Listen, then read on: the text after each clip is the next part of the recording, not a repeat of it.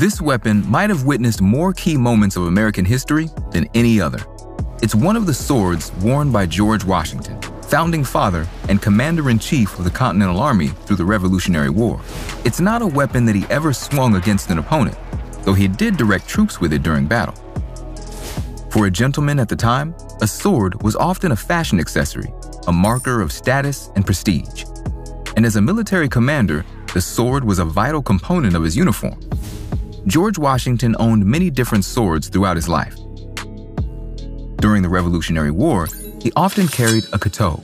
Its hilt featured a distinctive silver lion's head. It had been given to him as a gift in 1770 by a wealthy American merchant. In the years before the war, that made it an apt symbol. Washington was the champion of independent American commerce, and if necessary, he was prepared to use his fighting prowess to fight British taxation. But the blade that has the greatest significance must be the one that Washington used at the end of the war, when Great Britain signed for peace in the Treaty of Paris. George Washington was in a very powerful position. He had created the Continental Army, shaped it into a truly professional fighting force, and he was its undisputed commander. He could have reigned as a military dictator quite easily, but once the war was over, he ceremonially returned his sword to its scabbard and resigned his commission as commander-in-chief. He became simply a citizen again, a citizen who was then elected president.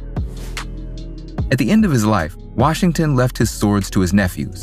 In the bequest, he included this passage: "These swords are accompanied with an injunction not to unsheathe them for the purpose of shedding blood, except it be for self-defense or in defense of their country."